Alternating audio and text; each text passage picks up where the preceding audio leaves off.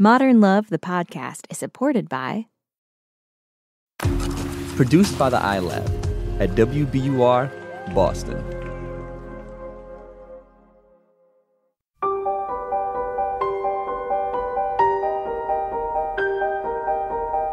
From the New York Times and WBUR Boston, this is Modern Love. Stories of love, loss, and redemption. I'm your host, Meghna Chakrabarty.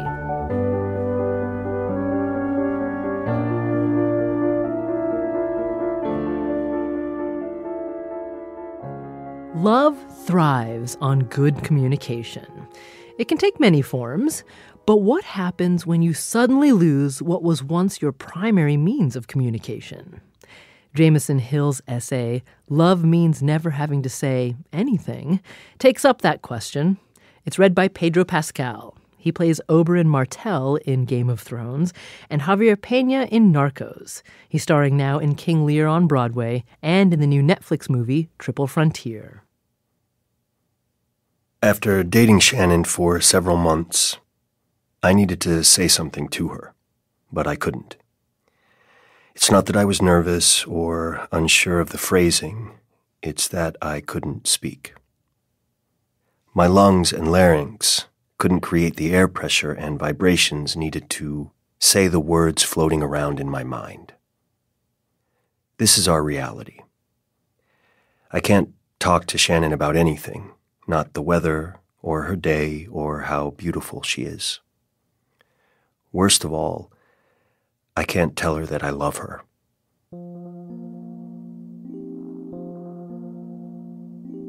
This was never a problem in my previous relationships with women I thought I loved, or perhaps didn't love at all. These women knew my voice, they heard it every day. But they never knew what I was actually thinking. They never knew how miserable my body felt because, back then, I was able to function at a relatively normal level and hide my illness well enough to seem healthy. I could go on dates, talk on the phone, and even drive to my girlfriend's house to spend the night. But over time, my condition worsened. Lyme disease had exacerbated my existing case of myalgic encephalomyelitis, an inflammatory multi-system disease that can leave patients unable to speak or eat for years at a time. I'm now 29 and have been sick for 8 years, the last 3 of which I have spent bedridden, mostly speechless and unable to eat solid food. I used to be a bodybuilder who worked out for hours every day, and I was blindsided by the rapid deterioration of my health. I couldn't care for myself. I had to delay love and many other things while I waited for my health to stabilize.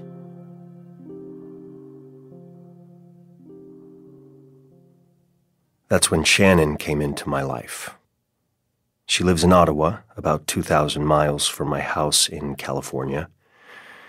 We met online, which is common, but otherwise, our relationship has no precedent or guide. We are 2 people very much in love, but also very sick. Shannon has the same condition I do. She has been sick longer since adolescence, but thankfully has never lost her ability to speak. Instead, she struggles with unrelenting nausea and has trouble digesting food.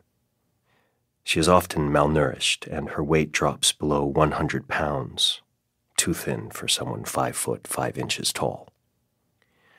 We both have low blood volume, which makes it difficult for her to walk without fainting and impossible for me to sit up in bed without intense pain and weakness.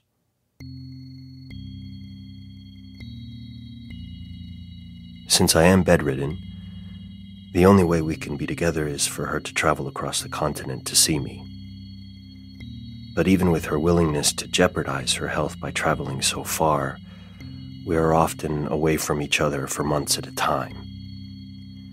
When we are together, we spend weeks in bed, mostly holding each other, our bodies aligned like two pieces of a broken plate, glued back together. Because I can't speak, we often resort to communicating by text messages while cuddling in bed. It's like a month-long sleepover and feels surreal. Being stuck in a situation so miserable that it could make your skin crawl. But finding comfort knowing that your soulmate is next to you, going through something similar.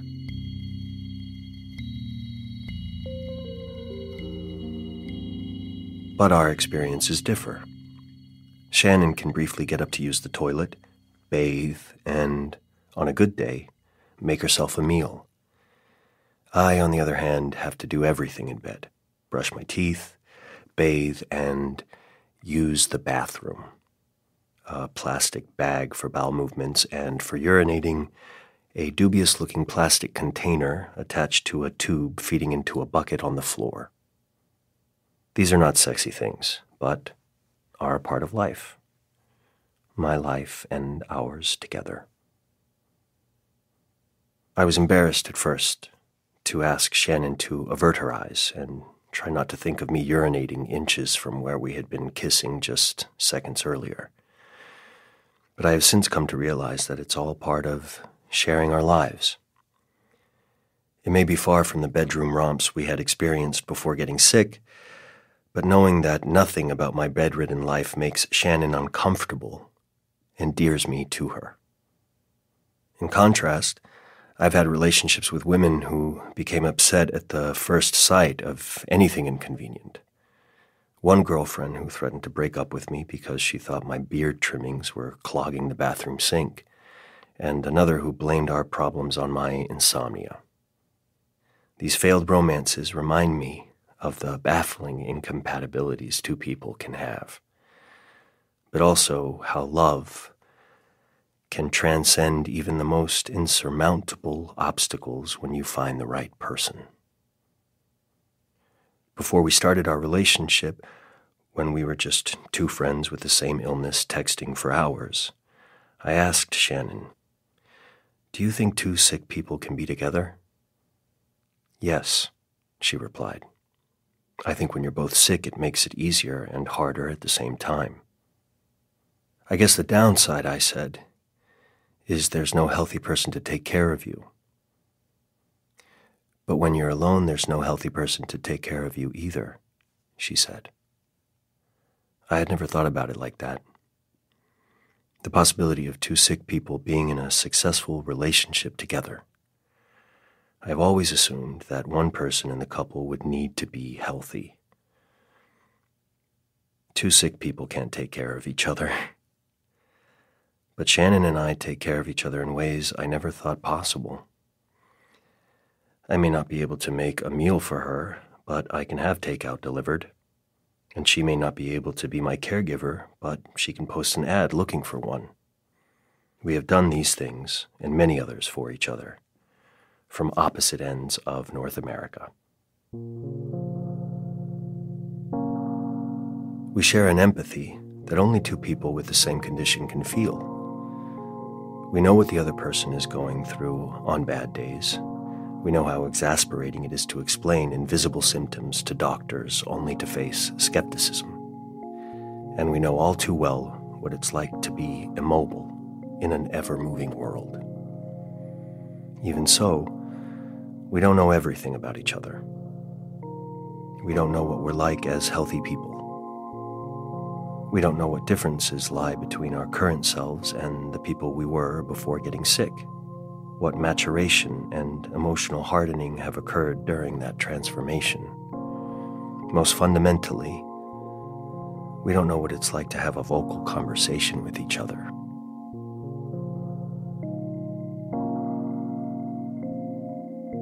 Shannon has never heard my voice. She has never heard me berate a telemarketer or mumble to myself after making a typo. She has never heard me mess up a dinner toast or tell a corny joke. She has never heard me whisper into her ear or come up with a witty reply. She has never heard me ask a question or speak my mind to anyone. and she may never get to hear me do any of these things, but that's okay. Here is this lovely woman, devoid of judgment, who loves me for the words I type to her on my phone.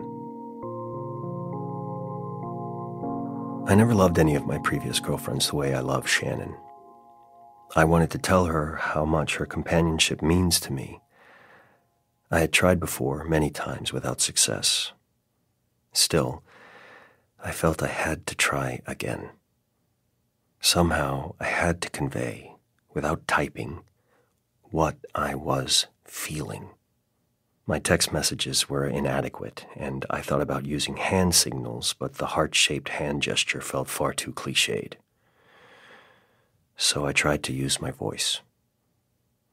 To my surprise, for the first time in months, I heard actual sounds coming from my mouth. With my jaw locked, I whispered through clenched teeth, "I love you." "What?" she said, startled. I took a deep breath and fought back the nearly unbearable pain in my throat and jaw. Tears began to well up in my eyes. I whispered again, this time using all the strength I had. "I love you." "Oh, sweetheart," she said. "I'm so sorry. I don't know what you're saying." I wasn't sure what was worse, the emotional torment of not being able to speak, or the physical pain of trying. After everything I had been through, the months of struggling to stay alive in my sickbed, and finally finding the love of my life, I couldn't tell Shannon that I loved her. Lucky for me, I didn't have to. As if straight from a heart-wrenching scene in Love Story, Shannon took my hand, gave me a soft kiss, and said, "You don't have to say anything. I love you." Now, months later, it still holds true. For us, love means never having to say anything.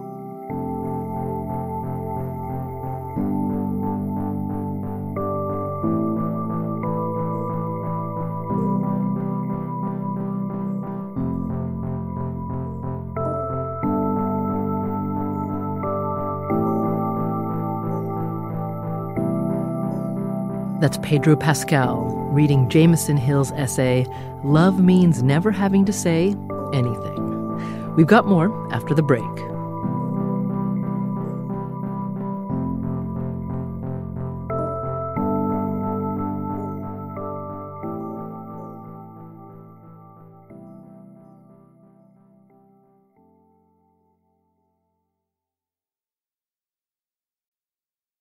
Jamison is still sick, but now, about a year after his piece came out, he's able to speak in a whisper.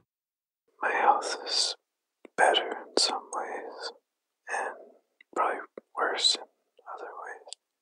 If you're able to hear this, then that's an improvement. But I would say in other ways, like I'm less mobile. I haven't been able to get around in a wheelchair as much, so there's kind of a give and a take.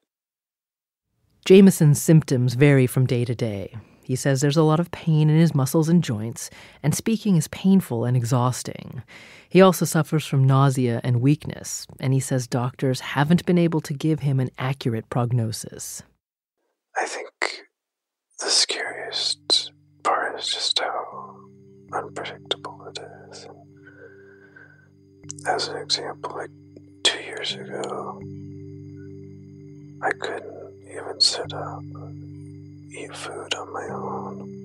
And, 2 years from now, I could be walking around and taking care of myself again. It's anybody's guess.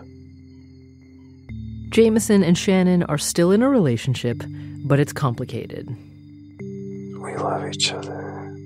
In some ways, we're closer now than we've ever been. We text throughout the day, and every night I call her, and I text, and she talks.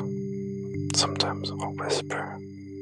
The sad part is we haven't seen each other in a year and a half. She's gotten sicker, so she can't travel, and I can't travel. So we're sort of stuck on opposite ends of North America. And he says they'd like to live together someday. I think we're both confident that would go well, but it just feels so unattainable, I guess, right now. Ideally, we'd both be better and just have a normal life together. That would just be the greatest thing. Jamison Hill. He's written a memoir and is looking for a publisher.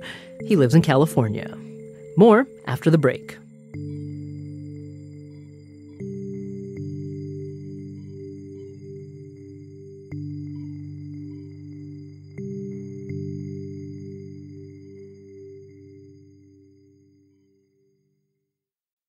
Dan Jones, editor of the Modern Love column for the New York Times, says that Jamison's relationship with Shannon made him think about communication and the way it's changing.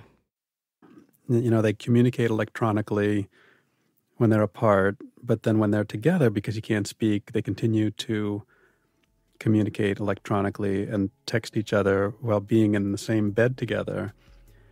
And there was something in that is sort of echoed with a lot of relationships today, especially among young people who sit next to each other on the couch and text each other, or sit next to each other at work and communicate on Slack, even though the person is right next to them.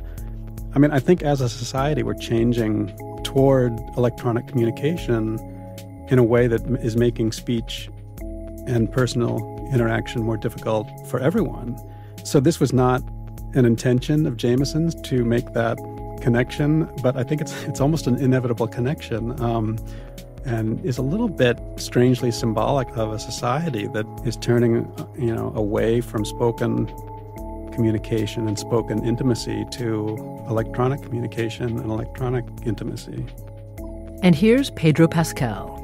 I chose this essay because it is incredibly inspiring and humbling to read and to know of his and Shannon's experience. I think that today, and maybe my entire life, relationships seem so impossible because of such ridiculous incompatibilities. I mean, people can break up over disagreeing about a Game of Thrones episode. And here you realize that, nothing is insurmountable, and that finding the right person can mean a love that conquers all, and that's very inspiring. Thanks again to Pedro Pascal for reading this week's piece. You can see him in King Lear on Broadway and in Triple Frontier on Netflix. Next week, Sarah Goldberg. After my mother was told she had incurable cancer, she became obsessed with finding me a husband. One afternoon, from her office, between negotiations for a client's book contract, she called 3 times to tell me about a man my father had met who worked in a Soho lamp store. My mother, a powerful publisher and literary agent who had championed Stephen King, now wanted to set me up with someone who sold lamps. "He's leaving for France soon," she said. "Call him." Modern Love is a production of the New York Times and WBUR, Boston's NPR station. It's produced, directed, and edited by Caitlin O'Keefe. Original scoring and sound design by Matt Reed. Iris Adler is our executive producer. Daniel Jones is the editor of Modern Love for the New York Times and advisor to the show. Special thanks to Samantha Hennig, Anya Stremian, and Mia Lee at the New York Times. The idea for the Modern Love podcast was conceived by Lisa Tobin. You can find resources connected to myalgic encephalomyelitis on our website, wbur.org/modernlove. I'm Meghna Chakrabarty. See you next week.